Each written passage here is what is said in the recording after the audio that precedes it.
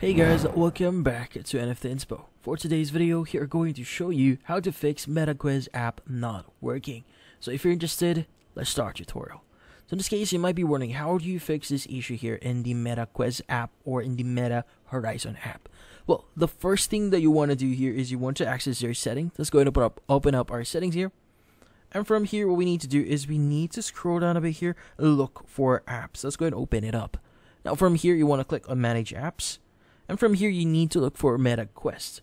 In this case, just type in the search bar here, just type in Meta, and you should be able to see either MetaQuest or Meta Horizon. As you can see right now, let's go ahead and click on it. Now from here, let's go ahead and click on the option that says App Permissions.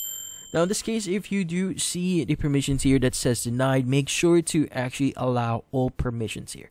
In this case, to allow one, let's go ahead and click on one of them. So for example, let's go ahead and click on this one and make sure to allow it.